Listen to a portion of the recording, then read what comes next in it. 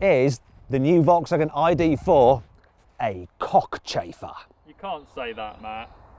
Why not? It's rude. No, it's not rude. A cockchafer is a big Beetle, and this is like a big Beetle. The original Volkswagen Beetle was the car of the people. This will be the new car of the people, but it's an SUV, so it's bigger, hence Big Beetle. And I wanted a fun analogy for the intro to this video, so I googled Big Beetle, and the first thing it came back with was cockchafer. Apparently it's a member of the scarab family and grows up to 3 centimetres long. And cockchafer means big beetle in Old English, and we're in England. Anyway, I'm Matt Watson and you're watching Carwow, and I'm going to review a cockchafer. Buying a new car? Then head to Carwow and my team will help you find your next car at a fair price. Carwow, your one-stop car buying comparison site. Let's start this video by talking about the price. So at the moment there is only one version of ID.4 you can buy in the UK. It's called the First Edition, and that's what this car is, and it starts from £40,800. But look at this, you can save £4,052 with one if you buy through Carwow. Though I need to explain something to you. That number includes a £3,000 government grant for plug-in vehicles, and you can get that regardless of whether you go through Carwow or not. So really the actual Carwow saving is £1,052. I really do hate the way it's included together in our saving figure, but it's just the way our website works with how we take the data in. So apologies for that. Now in future you will be able to get other versions of ID.4 which will be cheaper and the savings might change. And to check out the very latest offers, just click on the pop-out banner up there to go to Carwow. Let's talk about the design of the ID.4, because I've got to tell you, I'm not the biggest fan. I actually like the look of the ID.3, but the design elements don't seem to work so well on this larger SUV body. It's just a bit blobby and heavy looking. Yeah, they're giving it a roof spoiler to make it seem a bit sporty. You've got a full light bar at the back, and they've done that thing where you get the model designation in the centre rather than to the side, like on all modern cars. But look at the sheer expanse that you've got here, and they've tried to make it look a little bit more interesting by using different materials and shapes, but it is quite a bulbous looking car. Move down the side. This is a first edition model, so it's got quite a lot of kit on it, such as 20-inch alloy wheels as standard, silver roof bars, silver bits here, and contrasting black roof. You won't get that on the entry-level models when they come out. Now from the side, this car, it just looks so much like a Peugeot 5008, doesn't it? Can you see that? But when you move around the front, it's not as good looking as the Peugeot. It's got quite a big, heavy set look to it, and quite a high bonnet, which is unusual because there's no engine under there. I do like the fact that they've done this thing with the daytime running lights, the way they run into this strip that goes all the way over to the other one. That's quite nice, but once again at the front it's quite a deep looking front end. There's no grille of course because there's no engine, just some vents there to cool the battery bits and pieces. These vents are real, so there's no faker on the car. Let's check it out inside, see if it's a bit better. Once again, it's very much like the ID.3 in here as well. I do quite like the design. It's interesting, it's very minimalist, feels modern. I do like the cream steering wheel as well, even though it's going to get dirty, but you can soon clean that. It brightens up the cabin, so does this brown trim and the velour on the seats you get for these first edition models. I like it. I also like the fact there's not many buttons. From an aesthetic point of view, from a user point of view, not so much. You see, you have to control things just basically using the central touch screen and these slider buttons here. So if I want to use the heater, I can slide that like that. I can do that, slide it up and down and increase the temperature. If I want to do the heated seat, I can double tap it. But when you're driving, it's just a bit too hard to actually accurately hit those sliders. Now, if I want to change the fan speed, I do have to press this button to bring up the climate control, and then go into the climate control, and then fanning around with the fan. And also the volume control is a slider there as well, which I don't like. I'd rather have a dial. Now, you can just use the buttons on the steering wheel because they control loads of stuff, but they're very weird to use because they're sort of touch sensitive and have like a haptic feedback to them, so they like vibrate when you press them like your mobile phone, but it's all a bit confusing as to whether you press them in and they vibrate or whether you just slide, and it's just not great. The normal buttons that you had on the steering wheel in the old Golf was just easier to use. Now you've got this digital driver's display, which I think provides all the information you really need, so it's fairly clear, very simple, and you can change the view on it for just as you like it. That's fine, I quite like that. I also like this rocker switch there for your driving mode select button. Volkswagen has totally copied that from the BMW i3. One slight problem with it on this car though is that the rim of the steering wheel blocks the actual rocker switch. So until you've learned which way is which, you have to lean across like that to see, oh yeah, it's forward for drive and it's towards you like that for reverse, and I'll press it in or just jiggle it a bit to get neutral. There, perfect. Now, one of the things about this car is that it has voice command, so you should be able to control most things just by saying things to the car. Hello ID. What can I do for you? Set temperature to 21 degrees.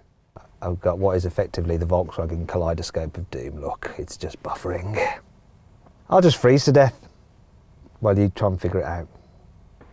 This voice command system in the IDs is very, very glitchy. They haven't sorted it out yet, so I won't bother with it. The rest of the infotainment system is fairly decent, so it's got all the functions you need. It's easy to navigate. It's not the smoothest or the quickest system on the market, but it's okay. You've got inbuilt navigation, but you're not really going to use that. Instead, you're just going to hook up your phone and use Android Auto or Apple CarPlay. And to tell you the truth, overall, I think that the infotainment system in the new Mercedes EQA is better than this system in the ID.4. And if you want to see my full in-depth video review of the Mercedes, just click on the pop-up banner, just put a link popping out in the top right-hand corner of the screen. Click on that. Watch the review of that car. Let's move on to something that this car is a little bit better at, and that's cubby spaces. Here, let's remove the keys, is a centre console, which you can use cup holders. But if you don't want to use it for cup holdery, you can actually remove it. Look, you can, oh, you can remove it, and then you've got this big cubby area there. There's also some more storage underneath here, and you can actually move these little dividers around just so you can have them exactly as you want. And then there's some USB charging ports there, another little tray there, and that has wireless charging on it. Also, check this out, right? Door bins, decent size, and the base is lined with felt to stop things rattling around like your keys when you've got them in there. I also like this feature. Yes, we have individual armrests. And the driving position is really good, and there's plenty of adjustment as well. Volkswagen does decent driving positions with lots of adjustments, so it doesn't really matter whether you're big or small. You will be able to find a position that you're happy with in this car. What you may not be so happy with though is the quality of some of the materials or lack thereof. So while you've got squidgy and squidgy here, some of the other bits and pieces around the cabin are just a little bit cheap and nasty feeling, which isn't becoming of a car this expensive. Anyway, let's forget about that for now and go check out the back seats. Right. There will be no complaints here apart from, okay, yeah, look, scratchy plastics here in the back. That's a complaint. But I think that's all I'm going to moan about because, look, loads of knee room, loads of headroom. Also, if you need to carry 3 people at once, it's really good that this car has a flat floor because you've got batteries underneath here rather than an exhaust system and a prop shaft for sending power to the rear wheel. So look, if you're in the middle seat, there's plenty of room for your feet. Headroom's still good here. It's quite a wide car. It's very, very impressive actually for carrying people in the back. You've got armrest here, but they've gone and done that annoying thing where the cup holders aren't covered, so you end up putting your elbow in it, which is annoying. It's less annoying is this, look, rear windows. They go all the way down, which is good on a hot day if you want to lean out. In terms of other areas of practicality, the door bin's fairly large back there, so look, they can take this big bottle. See, that's good. You've also got some USB charging ports there, and look, a couple of pockets on the seat backs. Oh, and there's your ISOFIX anchor points if you want to fit a baby seat in here, and there's plenty of room to fit even one of those rear facing bulky baby seats. And I like the fact that the covers for the ISOFIX anchor points, they just flip down like that, so you're not going to lose them. So once you're done with them, you can quite easily snap them back up like that. So pretty decent this car's in the back. Let's go check out the boot. So even though this particular model I have here is the first edition, which is supposedly well specified, it doesn't have an electric tailgate, and the actual handle to open the boot is down here, so it does get covered in road grime and that will end up on your fingers. Now I don't mind not having an electric tailgate because look, you can shut a boot really quickly and open it quickly, and you can't open a boot really, I mean come on. Anyhow, the boot capacity is pretty blooming big actually.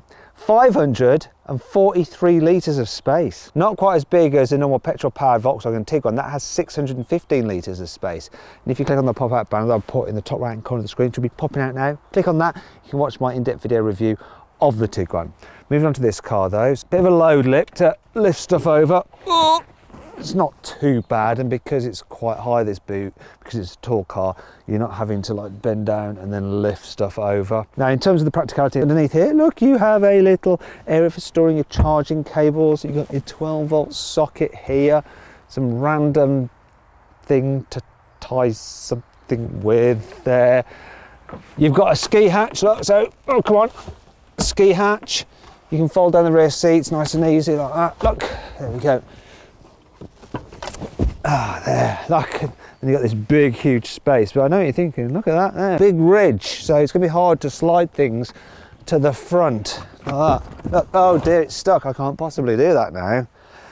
Now, if you look here, you can see this ridge here, and you can see that this car is available with a false floor, but this one doesn't have it, which once again is surprising when it's the first edition model. It's supposed to be well specified. You can get it with a false floor, and this is what it looks like. Surprised. It's not standard though, especially at this price. That brings on to 5 annoying things about the ID.4. Instead of the normal way of having 4 electric window switches for each window, you only have 2. And if you want to control the rears, you have to press this touch sensitive button to toggle to operate the rear windows, and then press it again to toggle to operate the fronts. What a rubbish idea. As this is an electric car, there's no engine under the bonnet, so obviously Volkswagen has made full use of that space and created a really nice big front boot. Oh dear, not so much. There are a few areas where I can store my carwow sticks of truth. Look, I can just put that one under here like that, that's good. This guy can probably go in here somewhere. Can he go in there? Yes, that's all right in there. That one I can sort of lay there, and maybe this one will fit somewhere down there. Perfect. I'll take it all back. It's not bad at all. In the good old days, Volkswagen used to hide the reversing camera behind the rear VW badge, and when you put the car in reverse, that badge would pop up and the camera would then poke out, and then when you went forwards it would close down, and it would always keep it clean because it was covered. However, they've now moved the reversing camera down here where it's really low and close to the road, so it gets covered in road grime. It does have a little washer jet for it, but it's still not as good as just keeping the camera completely hidden like before. I often slag off Peugeots and Citroens for having such small glove boxes because they can't be bothered to relocate the fuse box from here when they move the steering wheel over to the right. Now, you wouldn't normally have that on a Volkswagen, they'd bother to do that, but look, not anymore. Look how small that glove box is. They've clearly left the fuse box in there. It's like they're penny pinching and cost saving. I mean, what is going on? This is not very Volkswagen.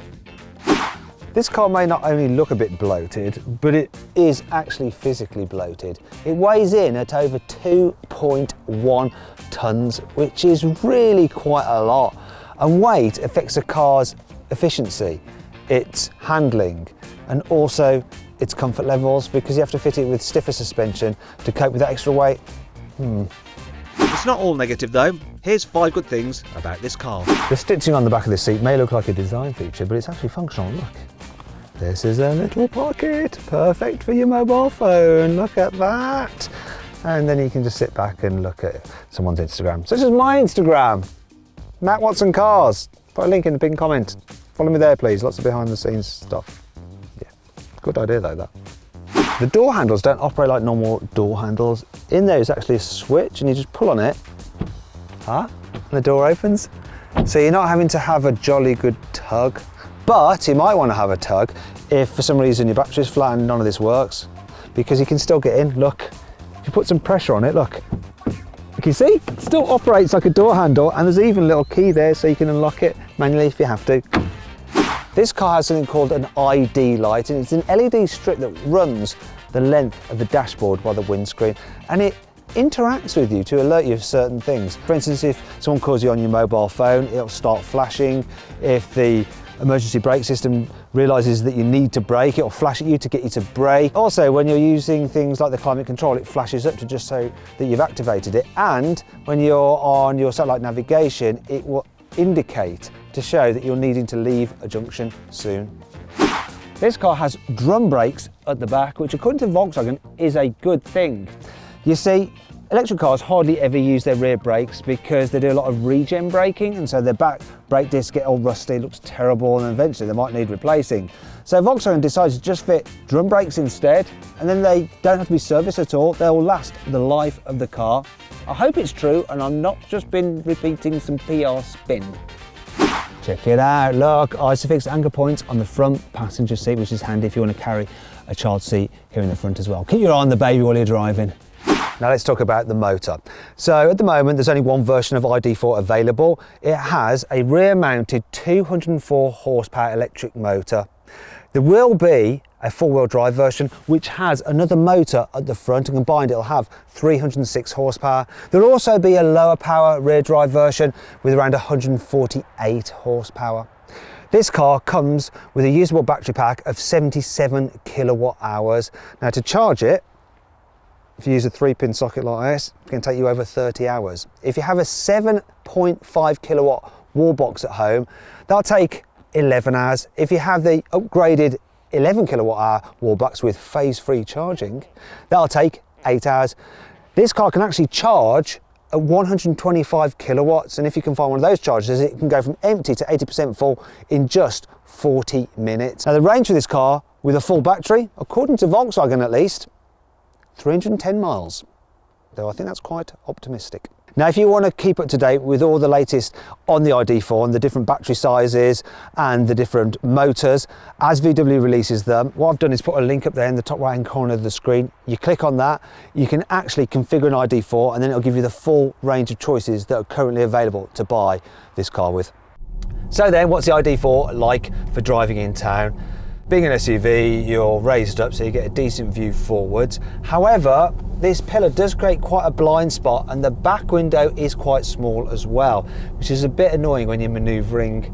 You do have front and rear parking cameras which help out, but it'd be better if overall visibility was just a bit better. This car, being heavy, does have relatively firm suspension. It's not terrible, but you do feel the bumps a little bit more than you might expect in a car such as this. However, the faster you go, the more it irons out the surfaces in the road. What is good though is the steering. It's nice and light. And of course, because there's no gearbox or engine, you can just drive it along on the throttle alone. Also, when you're driving around town, the brakes are pretty good. Sometimes in electric cars they can be a bit jerky, but these aren't bad at all. And I can flick the switch here to put it into more aggressive regen, so when I lift off it will slow the car more steadily.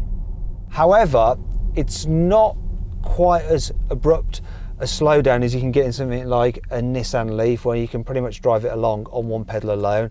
Also, as you'll probably notice, I've lifted off the accelerator for quite a while. The car still is coasting. It will not go to complete standstill. It will just keep on moving forward like an old-fashioned automatic car, when really it's better to be able to actually stop the car just by lifting off.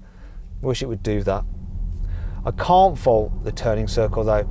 It's very good on this car. So it is just 10 meters, which is pretty similar to something like a Volkswagen Up. And I'm going to try and show you just how good the turning circle is now. I can pretty much do a U-E in this track to check it's safe. Look at this. I mean, that is nuts. To be able to do that really is quite impressive, and I didn't drop off the track at all then.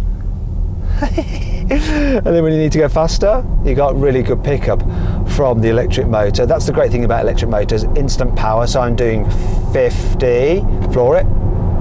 This is how long it takes to get to 70. Not bad at all. And actually, when you're going at speed, this is quite a relaxing car. The seats are comfortable. You do get a bit of noise from the wind and a very little bit of noise from the tyres, but you're only really hearing those because there's no droning sound from an internal combustion engine, so your ears just pick up on those bits more. Really, it is quite a relaxing car to travel in. And in terms of doing distance, what is the range? Well, this car is averaging 2.8 miles per kilowatt hour of battery used. It's got a 77 kilowatt hour battery, so that works out to, quick maths, come on, work, to 260 miles of real world range, which is, it's only about 70% really of what Volkswagen says it should do.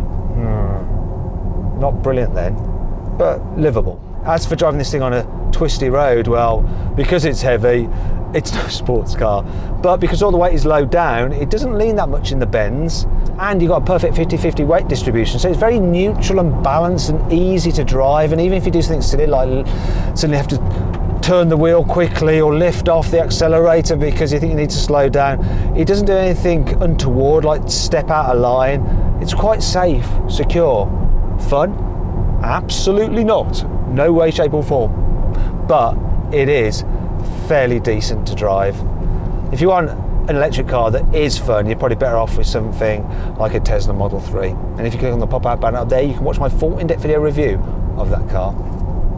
Now, speaking of fun, let's see what this car is like when it comes to launching. Put it into sports mode, so I get maximum acceleration. I'm going to floor it, see what we do. Be timing up my specialist timing gear. Let's do this. Come on. What are you going to do?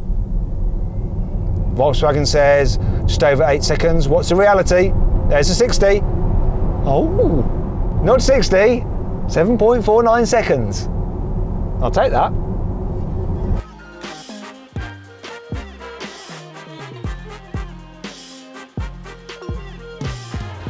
So then, what's my final verdict on the new Volkswagen ID.4? Should you avoid it? Should you consider it? Should you shortlist it? Or should you just go right ahead and buy it? Well, I reckon you should shortlist the ID.4. It really is a good all-round, family-friendly, practical electric SUV. And therefore a genuine cockchafer. Hope you all enjoyed the video. If you did, please give it a like. Click on those windows there. You can watch some more videos. And if you click on that box there, you can go to carwow to see how much money you can save on a new car.